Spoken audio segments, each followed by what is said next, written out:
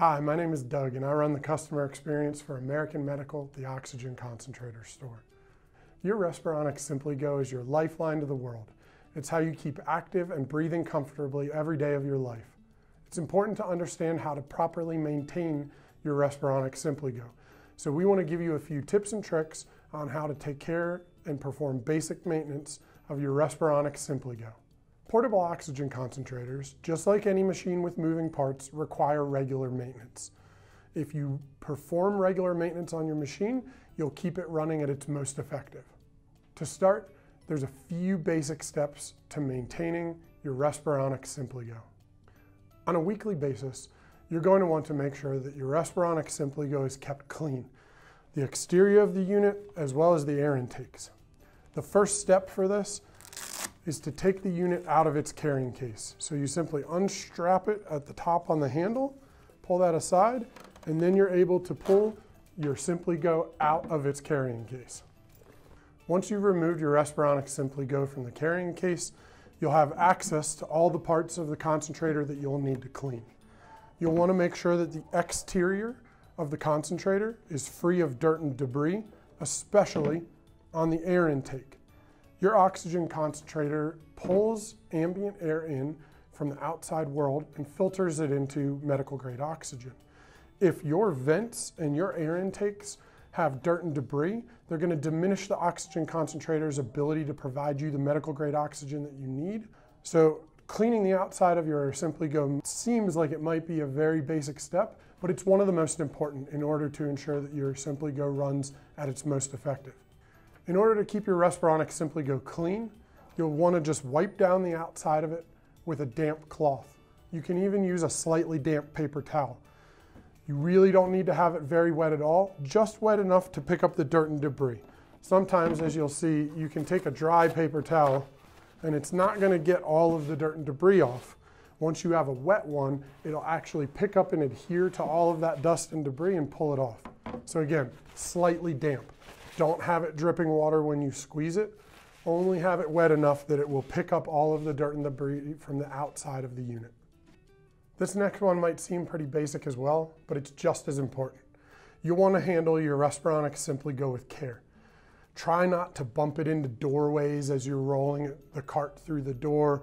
Try not to drop it. Always make sure that you're setting it down lightly and carefully and gently.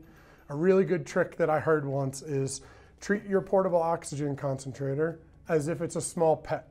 You're not gonna hit your small pet on the door jamb as you're walking through. You're not gonna drop your small pet onto the ground from 6 or 8 inches up in the air. You're not gonna leave your small pet out in the rain uncovered. That's another important one, is make sure that if you do have to take your concentrator out in the rain, that your Respironics SimplyGo is always covered from the elements. If you're someone that only uses your Respironics SimplyGo on an occasional basis, you'll want to make sure that the unit is stored properly when it's not in use. So just make sure that it's stored in a cool, dry place. Normally, a closet is one of the better places that you can put it. It's got a door that keeps it shut from the elements, and it prevents more dust and debris from gathering on it. When you do take it out of storage, make sure the first thing you do is step 1 and wipe down all of the dirt and debris off the unit before you turn it on.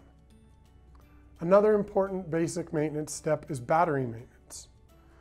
If you're charging the battery in the Respironics SimplyGo, as soon as it hits a full charge, either remove the battery and leave it plugged into the wall if that's how you're using it, or unplug the unit from the wall and run it on battery power. If you leave the battery in with it plugged into the wall past the time that it's gotten to fully charged, it can accidentally damage the battery in trying to overcharge it. There's also a few important steps that you'll want to make sure that you do on a monthly basis. You'll want to make sure that your Respironics SimplyGo runs at least 10 hours a month. This is really important because, as we mentioned before, it's a machine with moving parts. And if you're running it for at least 10 hours a month, those moving parts continue to move. They make sure that the lubricant that's inside of the machine gets spread around to all the moving parts and that nothing seizes up. It also makes sure that your sieve beds, the filters that filter out the nitrogen from the ambient air and provide you with the medical grade oxygen, that they don't harden up. There's a material inside of those sieve beds called zeolite that filters out the nitrogen from the air. Well, if you don't run this at least 10 hours a month, that zeolite can clump up, making it so that not as much air can get through and not as much nitrogen gets filtered. So really just make sure, if you're a seldom user, if you're an occasional user, run this SimplyGo for at least 10 hours a month.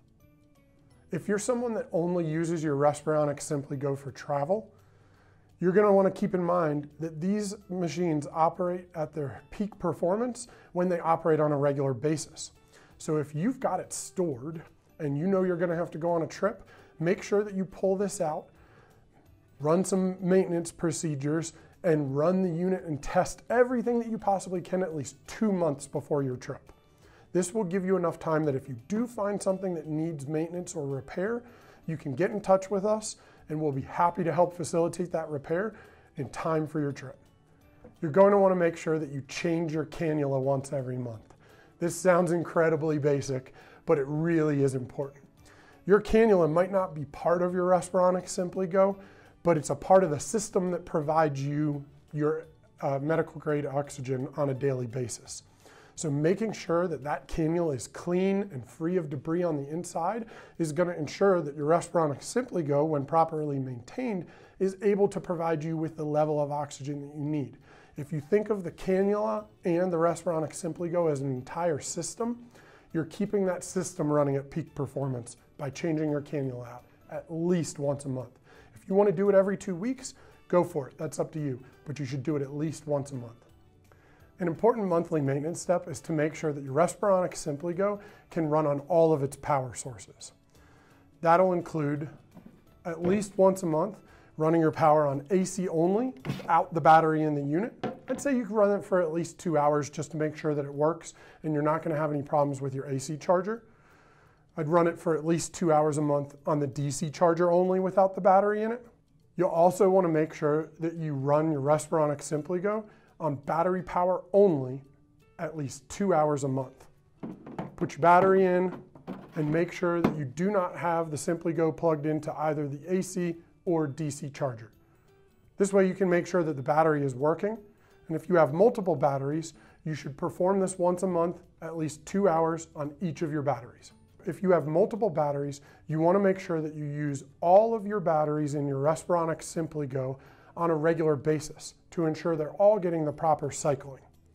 So that what that means is, if you normally run battery A, but you've got a backup battery B and a backup battery C, I would say for the first week of the month, only run your Respironics SimplyGo on battery A, then put that back in your storage and only run it on battery B, and then for the third week of the month, only run it on battery C. As long as you're performing a cycle on your batteries, you're making sure that each battery gets run the same amount and you're not putting all of the runtime on this battery while these batteries sit unused for months at a time. It's not good for the battery to sit unused for months at a time, much like it's not good for the SimplyGo to sit unused for months at a time. Make sure that you're using everything regularly. So these are some basic maintenance steps that you can do on your own in your home to ensure that your Respironics SimplyGo runs at its peak performance. Sometimes you'll encounter something where you need a little bit of extra help, and that's when you'll want to call American Medical's customer service team. So when should you call American Medical's customer service team? Usually, anytime that the concentrator is giving you an alarm, you'll want to call us so that we can have that logged and make sure that we're helping you troubleshoot it. We won't always need to bring it in for repair when you hear an alarm, but it's worthwhile to give us a call and make sure that we know that it's alarming and that we've helped you troubleshoot it and make sure that it's working properly.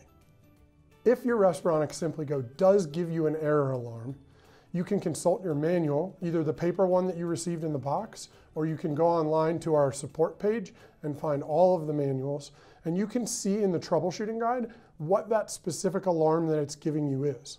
That way, when you call into our customer support team, we'll have a much better idea of what's going on with your Respironics SimplyGo, which means we'll be able to provide you with a solution much faster.